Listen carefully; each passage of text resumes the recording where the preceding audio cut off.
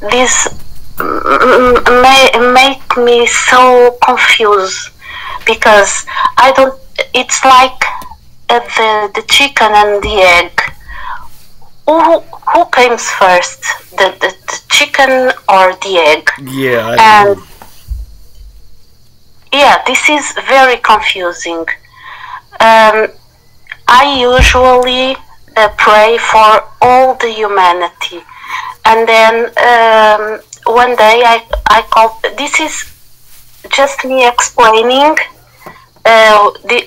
why I'm asking you to talk about this topic and to explain it really clear for me and for all the people, because then I called to a friend in Christ, and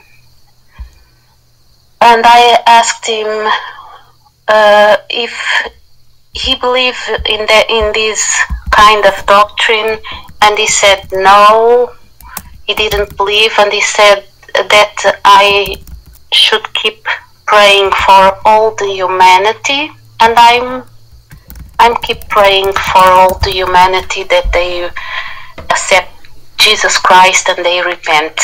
What do you think about this topic, Jimmy? Yeah, so that's very interesting. And by the way, I'm recording, so here we go. Now, let me make sure I got the question correctly. Did Jesus die for all or just the elect? Is that the question? Yeah, this is the question. This is the guys from Brazil. They say that Jesus only died for the elect. Am I saying that right? Yes, you're saying that right, and also he said that it's not good for us to pray for all the humanity. We only have to pray for the elect ones, not pray for all the humanity, because we're praying wrong, and that made my I don't know why I got so confused with this. Yeah, it's strange because, for one, let's assume that whoever is teaching this, let's assume that they're saved now. Well, before they were saved, they were unsaved, right? Yes. So it's, this idea that, oh, it's wrong, you're praying the wrong way. I don't know. You're getting too technical, I think, in my opinion. Jesus tells us how to pray. If you have any question, you can go to Matthew chapter 6. He tells us how to pray. Now, the idea that, to me, it's just silly to say that there's a right way and a wrong way to pray. And whoever teaches that has nothing in the Bible to support whatever silliness that they're trying to claim. Now, the question of who did Jesus die for all or just the elect? Where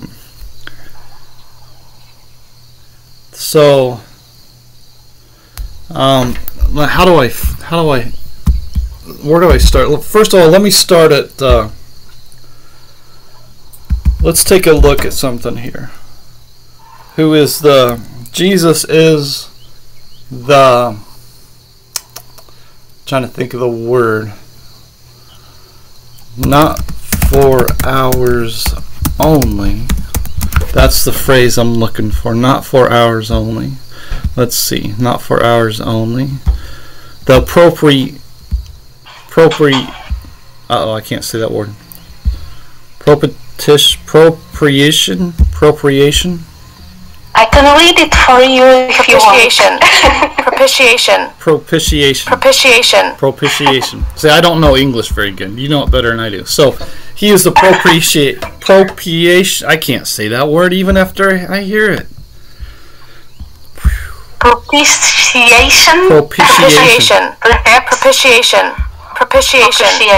Propitiation.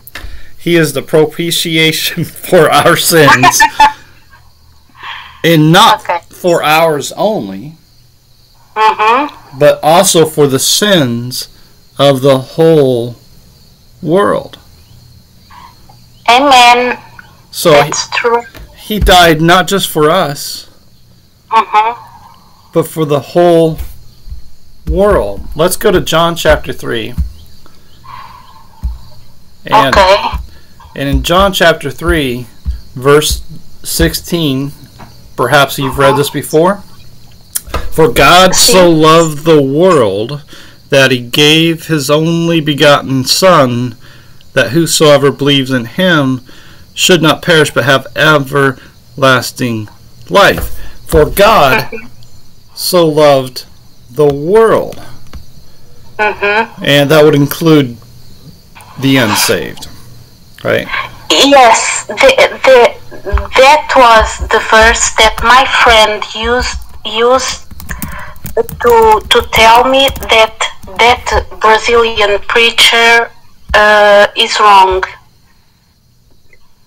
It was John. This verse that you just show. Yeah. That was the verse he used to show me, to tell me that Brazilian priest is wrong. Yeah, in 2 Peter chapter 3, verse 9, it says, "The Lord is not slack concerning his promise, as some men count slackness, but is long-suffering to usward, not willing that any should perish, but that all should come to repentance." So the Lord is not willing. It's not in the will of God that any should perish. It's the will of God that all come to salvation in the Lord Jesus Christ. That's the will of God. The will of God is drawing all men to Jesus. So, what was the question? Jesus didn't die for everybody? That's ridiculous. That's as if that person has no understanding of the will of God whatsoever. And the problem, what I hate about this, is it takes advantage of people that don't know what the Bible says. And so there's too many people in the world today teaching things that sound like they're from the Bible, but they're not. And it takes advantage of people that don't know what the Bible says. And so that's why I encourage everybody to read the Bible, and read at least one chapter a day, but read every single day. In Matthew chapter 6, it says, "Give us this day our daily bread." That's daily bread is the Word of God every day. Jesus is the bread. Jesus is the bread, and so Jesus is the Word of God. So in this verse 11, where it says, "Give us this day our daily bread," this is in direct reference to the Word of God. And it's very important. So what's that one verse that your adversary... Oh, goodness sakes. Oh, I can't. Let me think. Give me a second.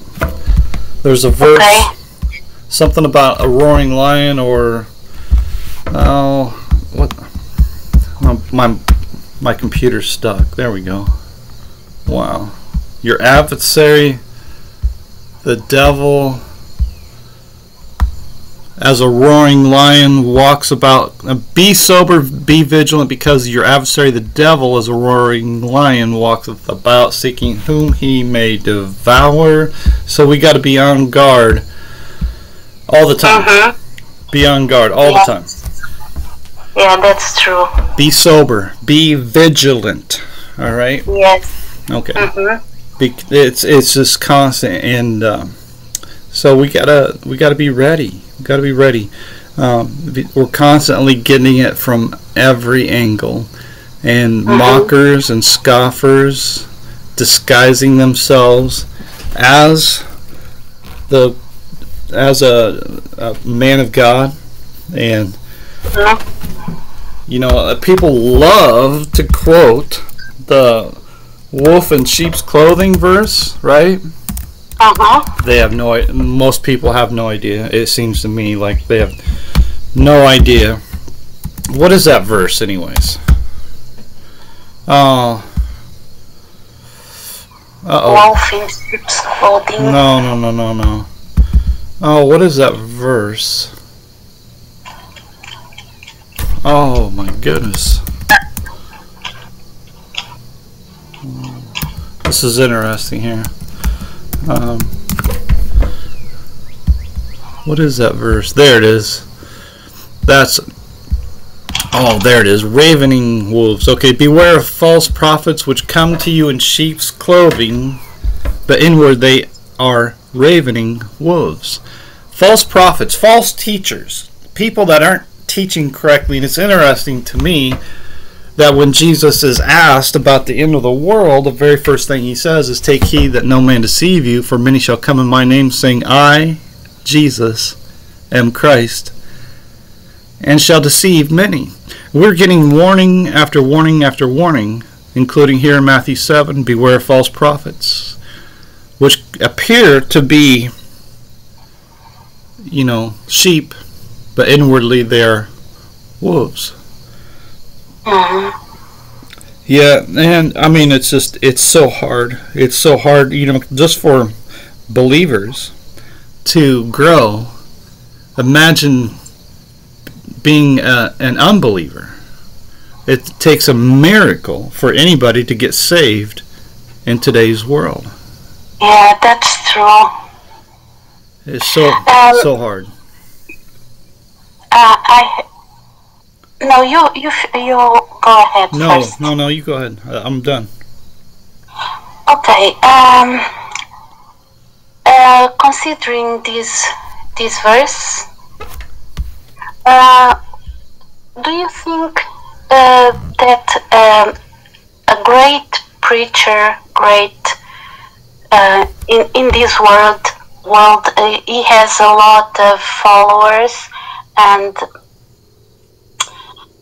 I myself follow him in one channel because he gives a lot of lessons, and he's very he preaches a very good doctrine, except some little points here and there. But this one, it's not little, it's a big one. This is I don't agree. This is I think it's Calvinism. But do you think that if a great preacher like him, that has a lot of followers, and he seems to preach the sound doctrine, except for 2 or 3 points, do you think that he may be a false doctrine, a false prophet? Yeah. You think that he preaches the sound doctrine in almost everything, but when he fails in that point is to leading the people in the wrong direction? Yeah. I don't think I don't think anybody, whether they stand behind a pulpit or anywhere, I don't think anybody should get one thing wrong. And because once you get one thing wrong, that puts you in a category of being a false prophet, right? Oh, okay. So there's no reason at all to not get everything exactly right. Okay? Now, having said that, it's also important that we be willing to consider that what we believed could be wrong, right? So for example, let us hear the conclusion of the whole matter. Fear God and keep His commandments, for this is the whole duty of man. So we should not just be reliant on what another man says, but we should hear the whole matter, especially we should put the Bible, the Word of God, above what other men teach. So let's say Reverend Smitty, he comes along and he teaches this thing, and you're not sure if it's right, and then you go look in the Bible and you see what the Bible says is contradictory to what Reverend Smitty says. Well, you've got to choose the Word of God over the Word of man, right? Right. No doubt at all about that. No doubt at all about that. So let's imagine that you're Reverend Smitty. Now you should be open when somebody says, hey, the Bible says this. You should be open to what the Bible says, and then consider the whole matter, right? And I worry about that for myself, and then I see a lot of people also have that same issue, the same struggle that I have or have had, and that is when you believe something, it takes a lot to get somebody to change their mind, right? But at the end of the day, there's nothing more important than the truth. And that's a hard hurdle for somebody to get over, and it takes time. It takes time for everybody. You can't just come at somebody and say, hey, this is wrong, and here, let me show you what's right, because it takes time for them to reconcile it in their own mind and to sort of redevelop their worldview, because a person's worldview is it determines what they believe. And also there's one other point in there, that's the ego of all that we have, all of us. We have a big ego, and that's why we have to be humble to believe in the word of God, because if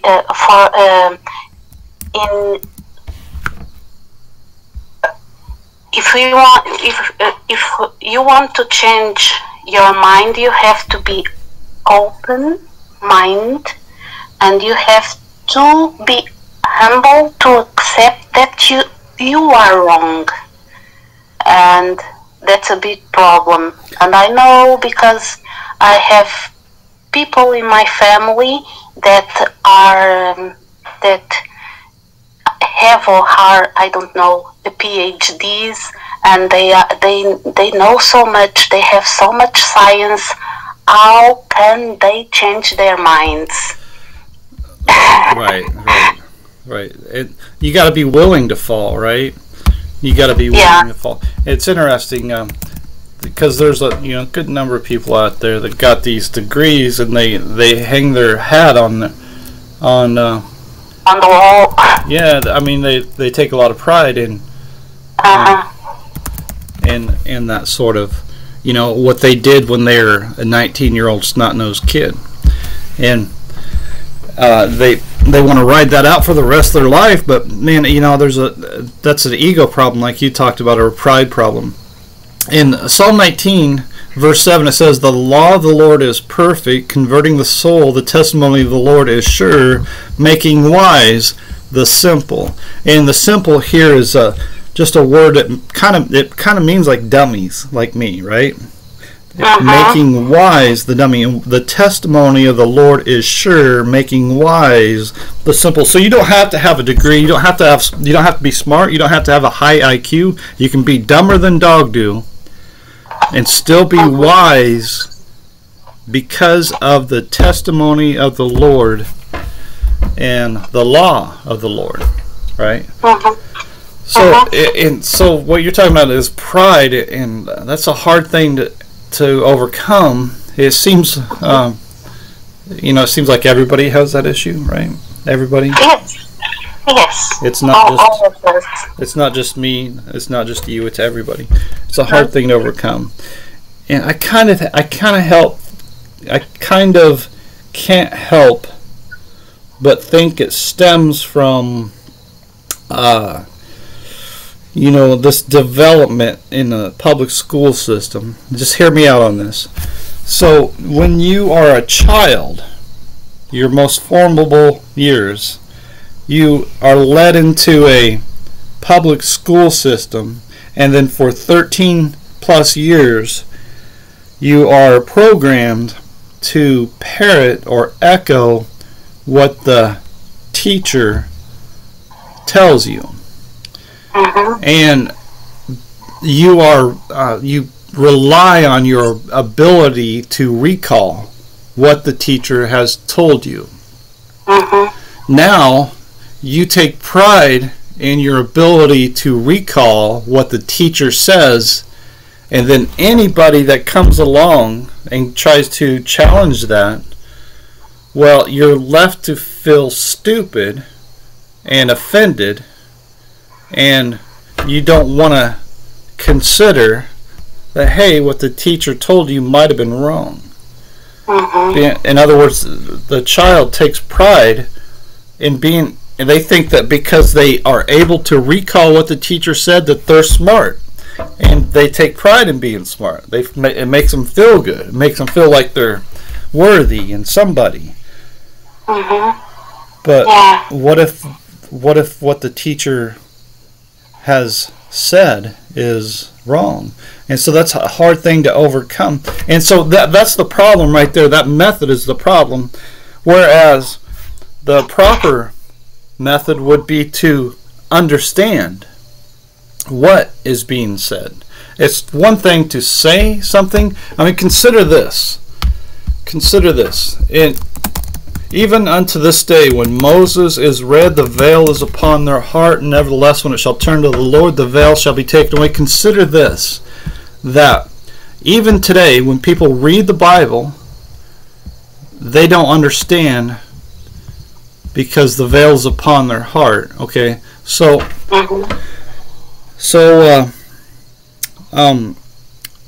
they're able to read it, they're able to recall it, they're able to quote the verses and all this and that, but they don't understand it. And that's really the key, is to understand what the Bible is talking about. And of course, that goes back to having faith, right? Yes. So I just think that that's what's going on in the public school system, is children are not taught to understand, but they're taught to parrot what the teacher says, and then of course that leads to a pride issue. Whereas when you get challenged, you don't want to. It hurts in a way to think that, hey, maybe you're wrong, because if you're wrong, then that means you're not smart. Right? And then you feel like a dummy, and that's hard to take. Well, for somebody like me, I've been the dummy. I've been wrong so many times. It's not that big of a deal. But for it used to be hard to take when I was younger, and it's hard to take for a lot of people. I understand that. But yeah, no, that's what I think. That's my opinion. To your point, is pride is a big deal, right? Pride is what keeps a lot of people back. I'm reading at this moment. I'm reading the book First Corinthians, and perhaps you can share First Corinthians 1 verses 20 and 21, and then chapter 3 verses 18 and 19. 18 and 19?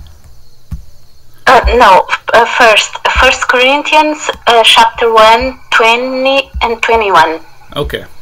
Alright, where's the wise? Where's the scribe? Where's the disputer of this world? Has not God made foolish the wisdom of this world? For after that, in the wisdom of God, the world by wisdom knew not God. It pleased God by the foolishness of preaching to save them that believe. All right, and then you want me to read 1 Corinthians chapter 3. 18 and 19. Let no man deceive you. Let no man deceive himself. If any man among you seems to be wise in this world, let him become a fool, that he may be wise. For the wisdom of this world is foolishness with God. For it is written, He taketh the wise in their own craftiness. Okay. You have any thoughts on that?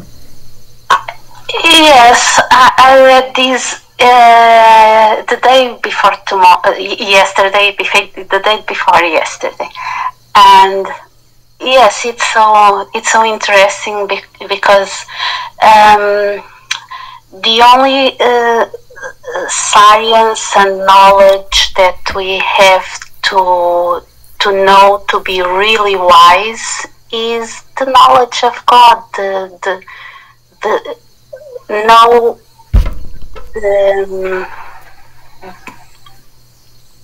read the Bible, and yeah,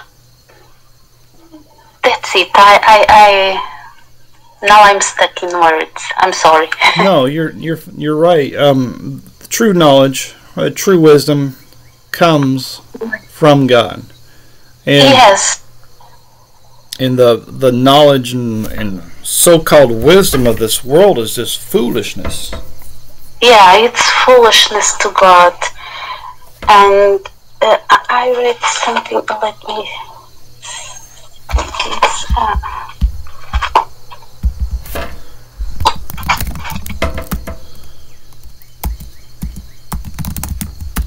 Okay, but I think you did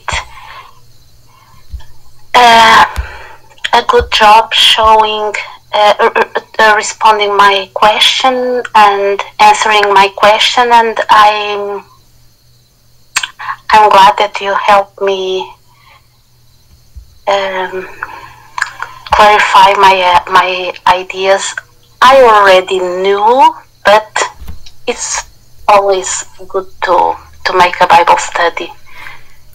Yeah, no, I agree. I enjoy it very much. Do you have any last thoughts that you want to, before we go? Yes, read the Bible every day, at least one chapter a day, as you said, that you may not be fooled by false preachers. Very good. I agree. Eu concordo 100%. Eu concordo também.